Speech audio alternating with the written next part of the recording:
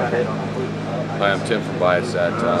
Viasat's a unique company. We're tied into a lot of the military comms. And so what we have here is we're simulating a comm center, a tactical comm center deployed in the field. And so a tactical comm center will have a few different elements within it. And one of them here we're showing is situation awareness of where the aircrafts are at. We have terminal types that go on aircrafts, from this little small 12-inch antenna that will go on a C-130, a King Air, a light aircraft. We're also on commercial aircrafts, and we actually have around 500 of these flying in our network today.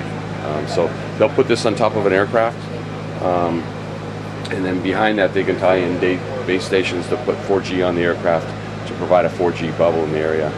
We also have video streaming down from Reapers, which are UAVs, and so we're showing the high definition video coming in. We have line of sight video coming in over there, which is more of a solution that allows you to have a line of sight from the ground to the air. And what's unique about that is we can do high definition video channels on that, up to 11 megabits with a 200-kilometer range. So aircrafts can be flying in a range and be able to stream down different pictures. So what that's showing is camera systems that are on the aircrafts that are very, very complex, that can, from 15,000 feet in the air, zoom down into a license plate to see and read and track a unique customer or character. So you can see it zooming in and out there.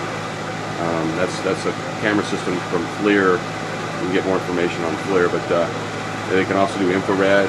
There's different, see if there's heating patterns. We can do targeting. So our US DoD and foreign militaries use this type of technology to protect us from the bad guys.